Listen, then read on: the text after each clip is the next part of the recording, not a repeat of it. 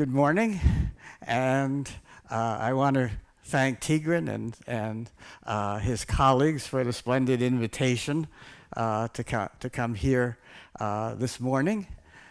My plan is to take us from Stockholm to Las Vegas via Detroit. And Detroit might seem to be an odd kind of stopover spot, though of course any of you who have traveled by airline know that you get scheduled on some weird places. But Detroit would seem to be the exact opposite of the kind of city and place we'll be discussing for the most part today. It is the ultimate American industrial city, the ultimate gritty city, the ultimate material city, and even by the standards of Las Vegas binge gamblers, it's had its ups and downs. It started, right in the center of the country, a quiet lake port that in the early 20th century suddenly exploded as the motor city, the city that put the world on wheels, that basically invented the mass production and assembly line process. Here you see one day's production of Henry Ford's Model T around 1910. And by the middle of the 20th century, basically represented the industrial city, and seemingly poised for decades, if not centuries, of dominance. Only by, say, 1980, certainly by 1990, Detroit's fortunes turn, as I say, quicker than a Las Vegas gambler. It becomes the showplace, you might say, for deindustrialization, for Rust Belt abandonment. The old Central Railroad Station, it becomes you might say, the capital of industrial ruins in the United States, going from a peak of almost 2 million people of the central city to what is now less than 600,000. So crowded neighborhoods like this have turned into this, with the massive abandonment that goes with it. Different, you might say, from Las Vegas. So what is the connection? What is the connection? My argument is simply this, that Las Vegas, especially the Strip, represents the contemporary embodiment of an urban design paradigm that has been haunting urban design for at least 100 years, and that is the linear city. As I say, for most of the 20th century, there has been this dream of somehow freeing modern design and development from the congestion and irrationality of the old dense cities, and giving them the speed of, say, a single-track railroad or a great highway. As Le Corbusier once observed, the city that achieves speed achieves success. And the idea of the linear city was to marry the power of urbanism to the speed of a speeding locomotive or automobile.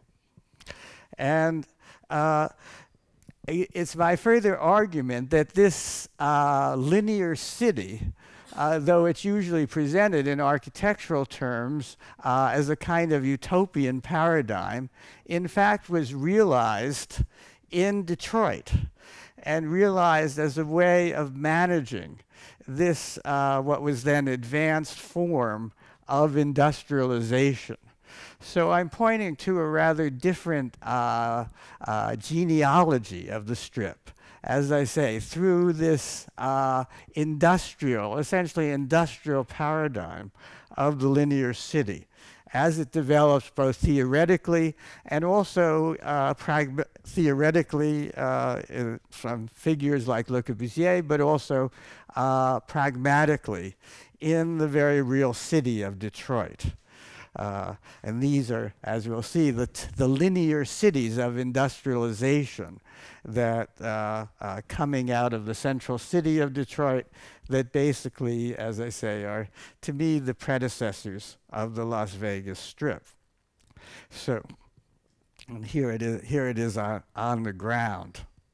As it looks today, in spite of the all the stories of Detroit deindustrialization, it is the city and region are still massive industrial powerhouses. So, as I say, what is this this genealogy of the Strip that I am proposing? As I say, the linear city is essentially about getting away from this, getting away from the early 20th century experience of density, not in the Jane Jacobs sense, but density as congestion, pollution, irrationality, the realities of the dense city. And the idea of somehow escaping the city by, in effect, unspooling it, running it out as a line, goes back to the late 19th century, to Surya Imada's Ciudad Lineal, proposed and slightly built for Madrid. But it was really in the 1920s and the 1930s, among a group of Soviet architects and planners called disurbanists, where the theory, at least, of the linear city emerged. This is the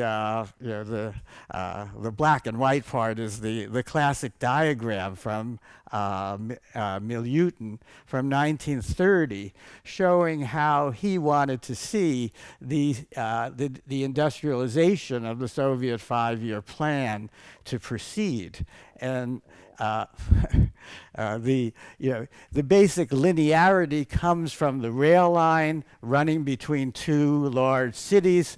That supports a production zone of large factories, which is separated from the residential zone by this green zone, so that the factory workers enjoy proximity to their work as well as proximity to nature. The factories are supplied and connected by this high-speed rail line. You have a kind of marriage of town and country that Milutin and the others believed would fulfill the aims of Soviet industrialization. Le Corbusier, who was actually active in the Soviet Union in the late 1920s, takes up this idea in the 1930s and 1940s. This is his version with the different rail and auto lines, automobile roads connected to the factory with the living quarters based on the high-rise unités, again in close proximity to nature. And Le Corbusier, in his Trois établissements humains, basically establishes this larger theory of the linear city as a kind of synthesis of the old-fashioned, what he calls radiocentric cities, dense cities. There's the city, there's the green countryside, and running between them is this linear city, which is as I say, the synthesis of the urban and the rural. Connected not only to the central cities, but as you can see from this map, forming a kind of network of communication and production that would unite countries and even whole continents. So that was the vision, and it's usually treated as a utopian kind of exercise, except, as I would argue, as I'll argue this morning, it was actually realized in the city of Detroit, where this, as you'll see, this is our linear city with based on the Midwestern mile grid, with the rail line on one side, the highway on the other, massive industrial plants in between, and workers' housing on both sides. And here, here you see the two principal linear cities, one running along what's called Mound Road, north-south, the other running along another highway and rail line called Groesbeck Highway. This is the linear city in reality, and as I will argue, a kind of predecessor to the strip in Detroit. Now, where does this come from? Essentially, Detroit, which is right here in the middle of the Midwest, Detroit comes out of, the Motor City comes out of this most advanced this region, which was the most advanced industrially in the whole world, essentially from about 1860 to 1960. Formed really, on one side are the iron ore of the Mesabi Range that you see in dark red. On the other, the tremendous coal deposits of the American Appalachias. Together they make steel, and steel made the Middle West the most productive industrial area in the world. Now, Detroit was, as I say, a relatively minor player in this until the coming of the automobile industry in the early 20th century. Here is Detroit in the late 19th century with its industries clustered as was conventional, close to the Detroit River that connects to the Great Lakes. As I say, a comfortable but not a revolutionary place.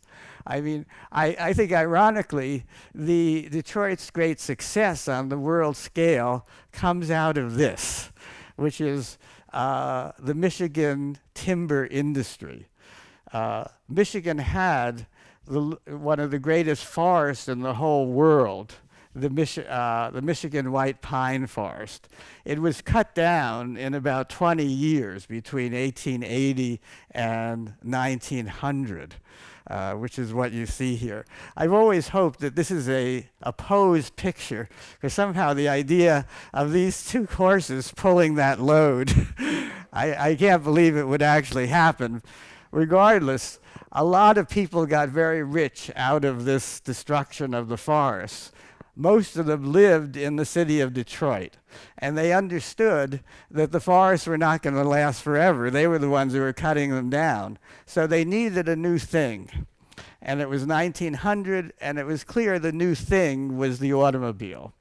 So the money from the timber industry, in kind of venture capital fashion, went into financing automobile plants in the city of Detroit, like the one that you see here.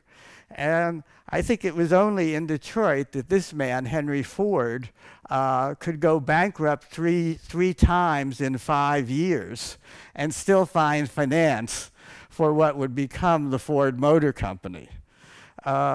Ford was the genius of the first phase of Detroit's industrialization. This, believe it or not, is the machine that changed the world, the Model T, the first automobile that was broadly affordable to the middle class and even the working class, and that, as I say, put the world on wheels. uh, I couldn't resist adding this. There are in fact a fair number of these these Model Ts still around in Detroit. I didn't actually drive it. You know, it runs very differently from a modern car, but for what it's worth, you know, I believe I'm a kind of hands-on historian, and so back to the Model T. You know, Ford's genius was not so much in the car, which was really not a particularly advanced one technologically, even in 1908, but in the production process. He was absolutely, you know, he realized he had to revolutionize the way automobiles and advanced technology was produced to make it affordable. And so he turned what had been a craft-based operation into the mass production assembly line world that we know today. This is the place, the headquarters, the main factory, where basically it all took place. And the production of the automobile was done on this assembly line fashion, as you can see here, revolutionizing the way in which all our technology is produced. And this revolution in production then, I think, raised a kind of similar question. Ford had completely changed the way in which the automobile was produced, what we call scaling up production on a unheard of scale. But how can you scale up the city? That is, how can you make the city work for this vast new scale of production? That was the issue. And in a sense, Ford sort of came up with the answer to some degree, that his factory was, right, it was at the, seemingly, most of the factories were down by the Detroit River. His was right at the top of the map, seemingly in the middle of nowhere. Why? Because that was where two important rail lines converged. The belt line that surrounded the city, that handled the freight traffic from all the different lines coming into Detroit, and the main line going out of the city. So it gave him unparalleled connections to the rest of the city and the rest of the country. And the factory, other factories tended, started spontaneously to follow that logic, to leave the crowded old factory districts and instead to distribute themselves along these rail lines with which Detroit was well provided. You can see, from this map showing essentially the main production headquarters, the coming of this, in effect, linear city based on the rail lines. Ford himself, or the Ford Motor Company, kind of opted out of this revolutionary role. Ford instead started one huge factory called River Rouge just outside the city of Detroit that produced some wonderful pictures, such as this photograph by Charles Shaler. But was in fact, I think, a massive step backwards, because it was an attempt to produce the whole automobile within a single factory, to make your own steel, to make your own glass, to make your own paint, and so on. A crazy idea when you're in the middle of the greatest industrial region in the world. But that was Henry Ford. I mean, he was an evil megalomaniac, among other things. So I think if there was a real mind behind this Detroit linear city, it was the architect Albert Kahn, who did work for Ford, in spite of the fact that Ford was, Kahn was Jewish and Ford was the most notorious anti-Semite of his time. But Kahn also worked for the other automobile companies and production companies like General Motors and Chrysler, and it was for them that he really produced. He understood, I think, before anyone else, this logic of the linear city and how it could be made to work. And so he worked very extensively on almost all of these major factories coming out of the old industrial belt. This most important one I call the Mound Road linear city because it runs along a road named Mound, and it includes many of Kahn's most important industrial structures. Here you see it in somewhat greater detail, as I say.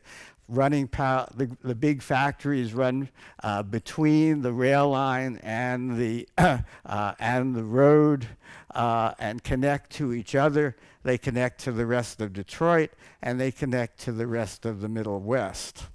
Kahn was always, in planning his factories, he was always very mindful of especially the rail connection, bringing the rail lines right into the factory itself. So, in effect, he was dealing simultaneously with three scales of linearity. There was the scale of the Middle West, as I say, the great industrial region of the world, Pittsburgh for steel, Akron for tires, Toledo for glass, and so on, that connect through the railroads directly to Detroit. Then there's the city of Detroit, and with its own dense network of factories and suppliers, and finally the individual factory itself. Like this is one of Kahn's wonderful daylight factories, as they were called. As you can see here, the rail line runs right into the factory itself. So you have, in this one facility, materials from around the Middle West, finished goods from the city of Detroit, and finally, the last scale of linearity, the assembly line itself that produces the cars. This is the way, it was this form, this putting together these different aspects that made Detroit the overwhelming industrial power of the mid-20th century. And this is perhaps Kahn's most famous daylight factory, the Dodge truck assembly plant, which was on Mound Road, directly on Mound Road, and the start of a whole series of these factories. This aspect of Detroit came into greatest prominence during the Second World War, when the whole Mound Road complex became a kind of arsenal or factory for the war effort. Here you can see this is again some of the production, the truck production. You can just see at the edge of that's Kahn's original building, now part of a much larger complex for war production. The factories literally rising in the fields for massive war production. Kahn at work. This is perhaps his masterpiece along the Mound Road industrial linear city, the Detroit Tank Arsenal or Factory, which became a kind of mass production facility for tanks. As you can see here, just one figure that gives you a sense of the power of this linear city.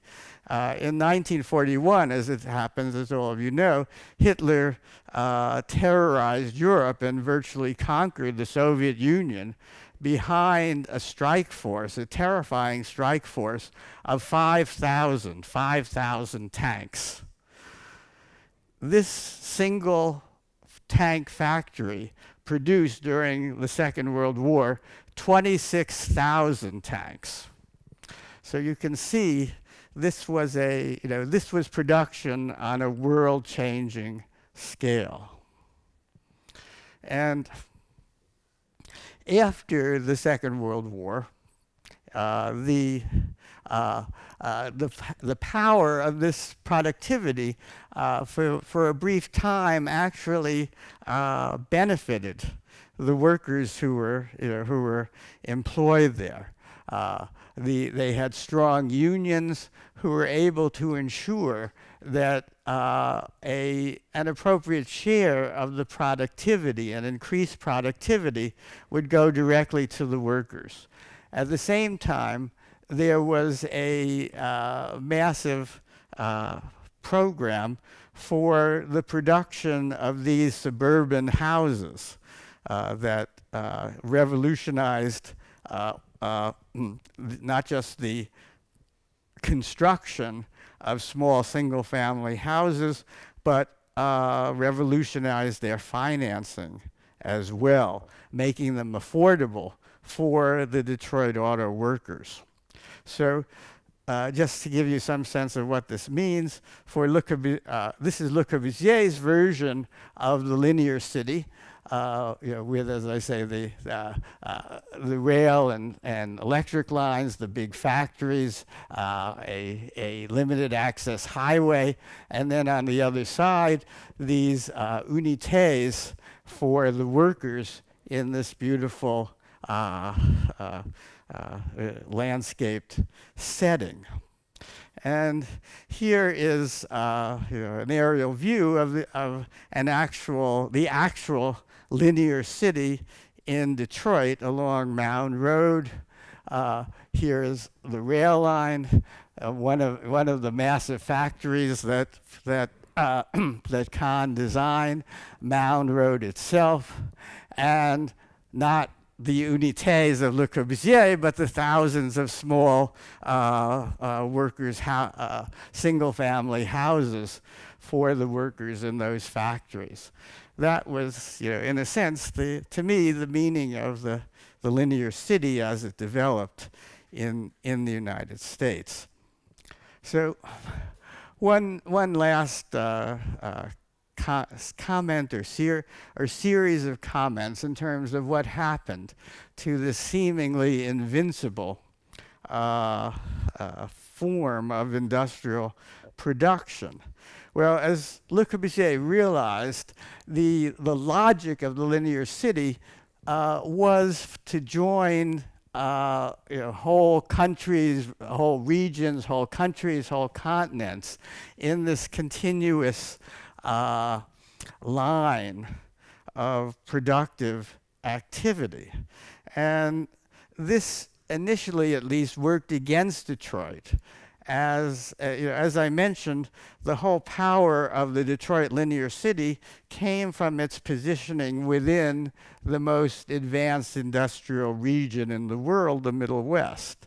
But during the 1940s and 50s and 60s, through complacency and incompetence, the leading American industries like steel and glass and so on all lost their supremacy to either Europe or Japan.